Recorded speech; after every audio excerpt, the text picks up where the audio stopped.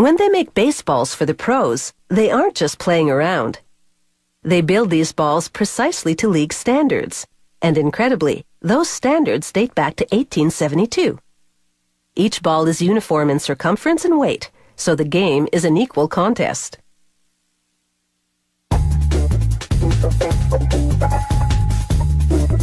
Crowds will go wild for these professional baseballs, and at the heart of each one is something called the pill.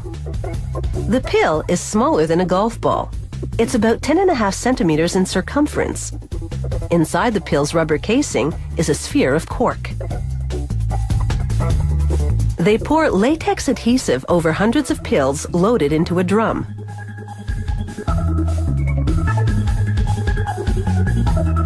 Rollers spin the drum to evenly coat the pills with the adhesive. This adhesive never dries out completely, and the pills remain sticky to the touch. Next, they loop 4-ply wool around the pill. This machine spins the pill to wind the yarn around it. This winding substantially fattens the pill. It's the first time a camera has ever been allowed to record this proprietary machine, so we can't show you all of it. They wind a second layer of wool around the pills. This yarn is 3-ply, and it thickens the ball a little more. For a third winding, they use another 3-ply yarn, but it's a bit lighter. The various layers of yarn are what gives the baseball resilience, so it springs back into shape despite being hit repeatedly. For the final winding, they use a much thinner polywool blend, because its surface is smoother.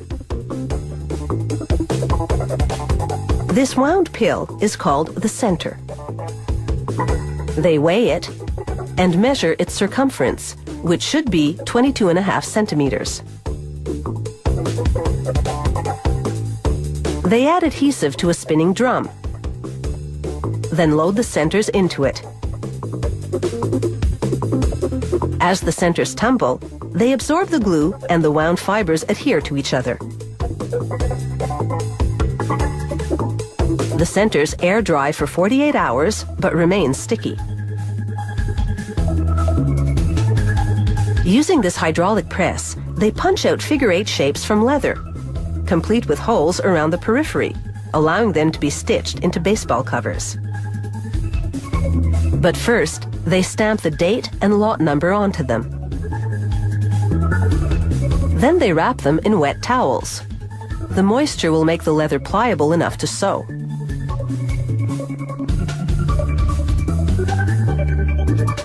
They roll the water-based adhesive onto one side of the cutouts, which sticks to the moist leather. They press 2 cutouts to the center sticky surface. It's an exact fit. They clamp the leather-clad ball in a vise, and it's time to sew. Working with 2 needles, the sewer pulls thread through the ball center and up through the holes in the leather pieces to cross-stitch them together.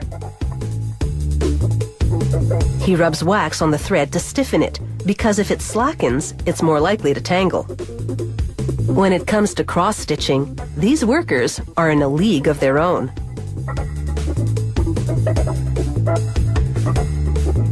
They make quick work of the 108 stitches in each ball. There are 350 sewers in this factory, and they produce 8,000 to 10,000 balls per day. That's a lot of home runs.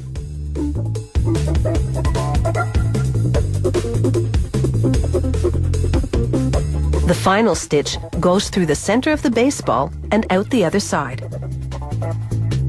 The sewer then pulls the stitches into a V configuration to give the ball a consistent look and feel. The balls now roll into a press that smooths down the seams. Smoother balls are harder to grip, and they make pitching a bit tougher for the pros. Finally, a 3-headed stamper gives it the trademark, league logo, and the commissioner's signature. With drying cycles, it takes a week to make a professional baseball.